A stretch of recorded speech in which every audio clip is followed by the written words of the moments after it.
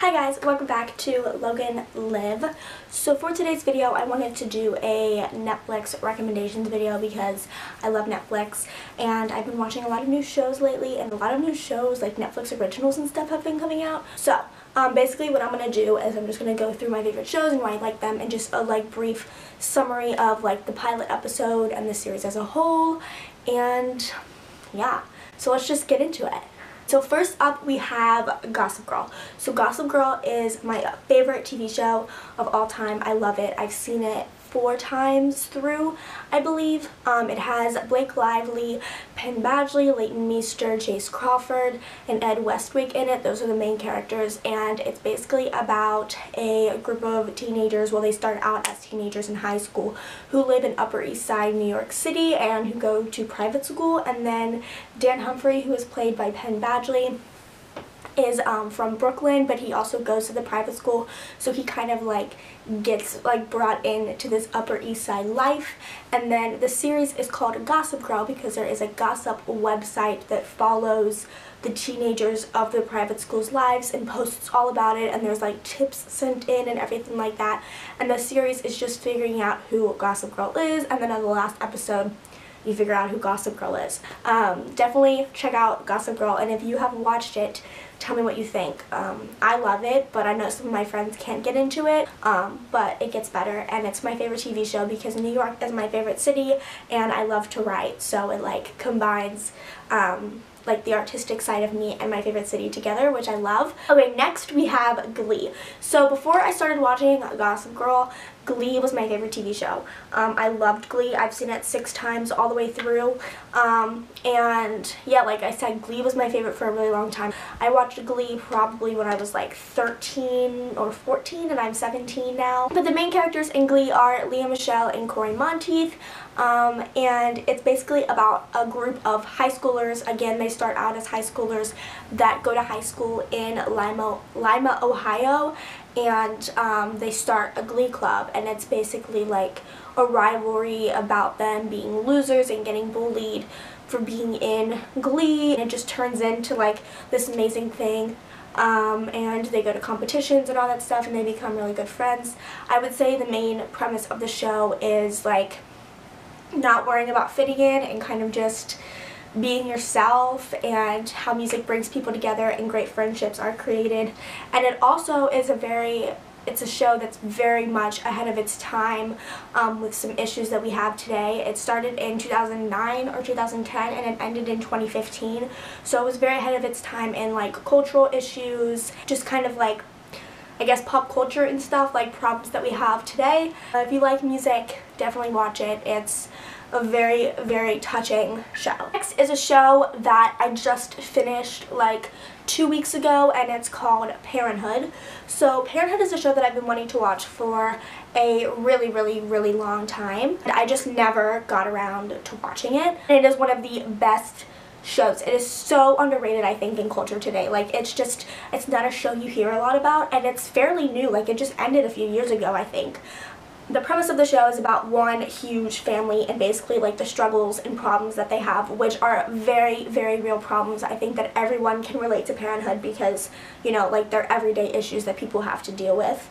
But there's Camille and Zeke, which are the grandparents or the matriarch and patriarch of the family, and they have 4 children: Julia, Sarah, Crosby, and Adam. And then they all have kids and families, and you get the struggles of the adults, the struggles of the grandparents, the struggles of relationships, friendships, teenagers, little kids. They cover a lot of just really real issues that everyday people have to deal with. Next on my list is Pretty Little Liars. So I wouldn't say that this is my favorite TV show because Gossip Girl and Glee definitely beat Pretty Little Liars, but I do love this show. I have several other videos on PLL, and I will link them down below along with any other videos that I have related to Netflix. Pretty Little Liars I watched for the first time, I think, freshman year, and I had finished it in time for season 7 to air, so I watched season 7 as it aired, so I was in time for that. I was actually in Europe when the finale aired, which is a pretty cool story. But the show is basically about 5 teenage girls who grow up in Rosewood, Pennsylvania, and one of the 5 girls goes missing. After the girl that goes missing, whose name is Allie, the other 4 girls, which are Spencer, Emily, Aria, and Hannah, all get these texts from an anonymous person named A, and there are 7 seasons of the show and several A's that you kind of have to like figure out who it is. So it's kind of like a murder mystery, and it's definitely a crime show, murder show, mystery show, and I think it's really fun to watch because you kind of get to like try to figure out who A is, but after you go back and watch it like the second time and you know who the A people are, you get to like pick up on those clues that the show left. So that was cool. Next up we have To All the Boys I've Loved Before. So I'm sure you've seen this movie. It has Noah Centineo and Lana Condor, I think her name is. But it's about a girl named Laura Jean who writes all these love letters to people that she has had crushes on over the years, and the letters get out. And it's just like a really, really cute love story. I love this movie. It's a Netflix original, and it's a book. I'm reading the book right now. Highly recommend if you haven't seen the movie.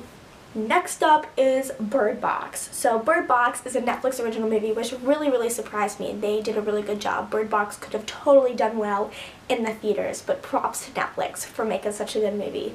Bird Box has Sandra Bullock in it. I'm sure that you guys already know that.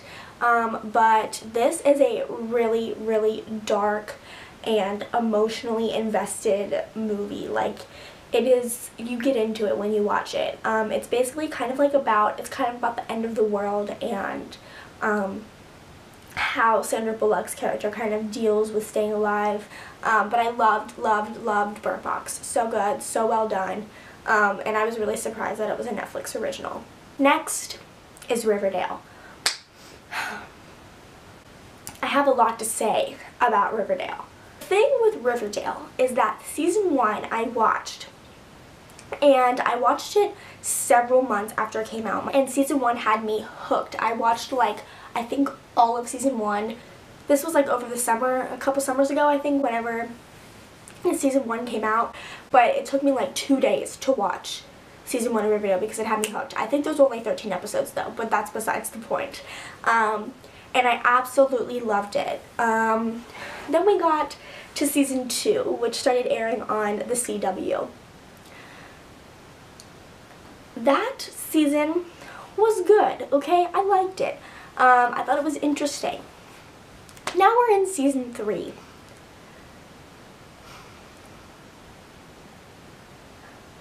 I don't know how I feel. So that's my take on it, but I do recommend watching season 1 on Netflix. It's very good. Season 1 is basically just about a teenager who was murdered, and it's like them trying to figure out who murdered him, so it's worth it to watch. Season 1. So next up is Fuller House.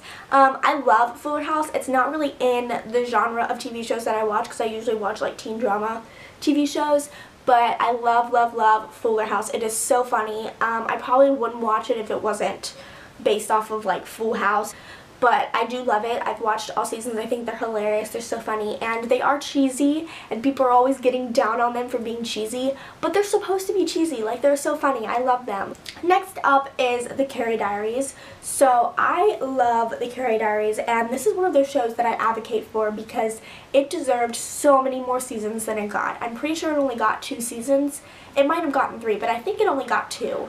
And it deserved way more. It could have been easily a 6-season show, easily. I thought it was so good. It's basically about a high schooler who wants to live in Manhattan and be a writer, and it's just about her high school life and her career and kind of where she's going.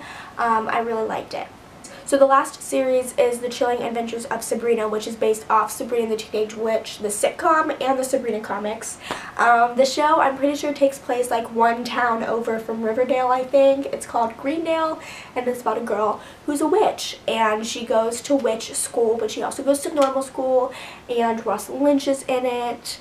A lot of crazy things go down, and earlier I know I said I don't like supernatural shows, but this is one of the very few supernatural shows that I watch. This is about as supernatural as it gets, so yeah. The last 4 are movies. My first movie on the list is Mamma Mia. If you have not seen Mamma Mia, then that's your fault. Like, you need to watch it. We have a movie called Before We Go, and Chris Evans is in the movie. And this also takes place in New York City. And it's just like a romantic movie. I love it. It's not the kind of movie that you would really see in theaters. It's more like of a film festival kind of movie, which I like. And I really like it. If you've seen it, tell me what you think of it. The last two are like horror/thriller movies. They're really, really good. The first one is 47 Meters Down with Mandy Moore, and the movie's about two sisters who go to Mexico for vacation, and they go on like a really sketchy like shark tour thing, and you go down in a cage under the water to like look at sharks, and the cage ends up sinking to the bottom. The ending will take you on a trip. It's wild. The very last thing on my list of recommendations is a movie called Dismissed. I'm pretty sure it's still on Netflix. It has Dylan Sprouse in it, and he plays this crazy character. Like, he's actually crazy. He does crazy things to his teacher. He's a student at a high school. He's like kind of like a stalker. I don't know. I think it's really scary. Definitely watch it. I watched it on a plane going to California, I think, and I loved it. I thought it was really good. So yeah, that is it for my list of recommendations. Like I said, I will have any videos that I mentioned in this video, plus any other Netflix related videos that I have linked down below in the description. Don't forget to like and subscribe, and I will see you guys next Sunday. Bye.